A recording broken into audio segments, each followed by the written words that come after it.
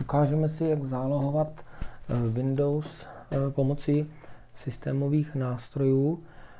Zálohovat mohu na různá média, na disky, které mám přímo v systému, připojené ve svém počítači, nebo na externí disky. A pokud mám Windows Professional a výš, tak mohu zálohovat i na síťové disky. A my si ukážeme, jak na Windows 7 Professional zálohovat na síťový disk, na nějaké sdílení, které mám v síti Microsoft pro tento účel připravené. Přihlásím se, aby to bylo co nejjednodušší, pod účtem administrátora a najdu si nástroj zálohování a obnovení. A jelikož není nastaven žádný zálohovací plán, tak musím nejprve zálohování nastavit. A musím si vybrat cíl, kam budu svoje zálohy umisťovat. Těch cílů zálohování může být samozřejmě víc. Já budu ukládat v síti a musím správně zadat síťové úložiště.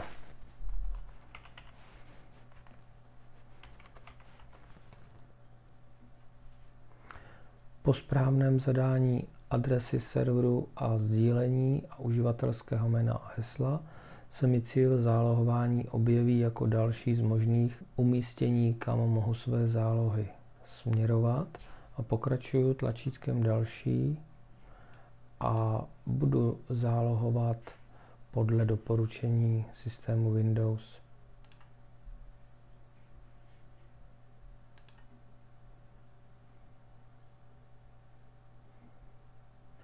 První zálohu průvodce okamžitě spustí a pak bude zálohovat konkrétně neděle 19 hodin a mohu tento zálohovací plán samozřejmě změnit. Mohu se i podívat na průběh zálohování přes podrobnosti. Pokud je síťové úložiště velice rychlé a připojení k tomuto síťovému úložišti taktéž, tak průběh zálohování, jak je vidět, je poměrně rychlý. Jedná se sice o prázdný počítač bez uživatelských dat, ale i tak jeho objem je zhruba 8 GB a zálohování probíhá poměrně svižně. První záloha byla úspěšně dokončena a odteď systém Windows bude sám volit podle časového plánu, tedy konkrétně zatím defaultně nastaveného na neděli v 19 hodin, úroveň zálohování. Typicky volí přírůstkovou metodu a z tohoto úložiště mohu kdykoliv obnovit stav svého počítače po pádu.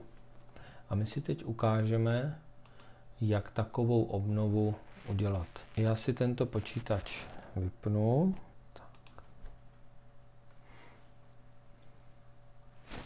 A založím si úplně nový počítač a zkusím nasimulovat obnovu kompletního počítače po nějaké hardwareové závažné chybě, například po zničení pevného disku.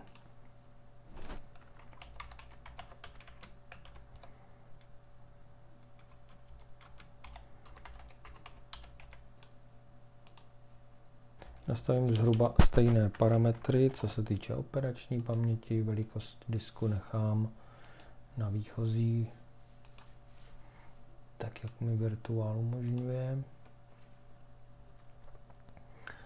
A k obnově musím použít buď to disk pro obnovení, anebo instalační médium Windows.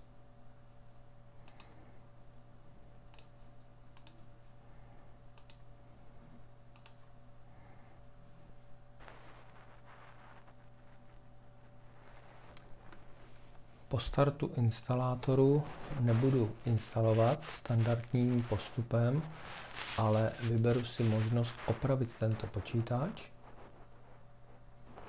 kdy nejprve se nástroj obnovy počítače bude snažit najít nějakou místní bitovou kopii systému. Pokud nemůže najít, musím vybrat jinou bitovou kopii systému, a to právě na síti, přes tlačítko upřesnit.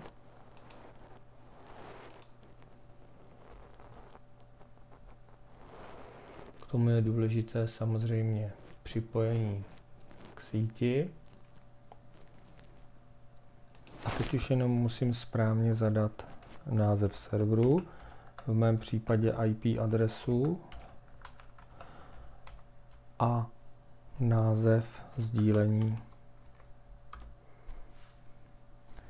Po správném zadání uživatelského jména a hesla mohu spustit obnovu počítače z této bitové kopie. Poslední varování, které mě upozorňuje na to, že všechny disky, které mám v tomto počítači, budou sformátovány a data na nich přemazána.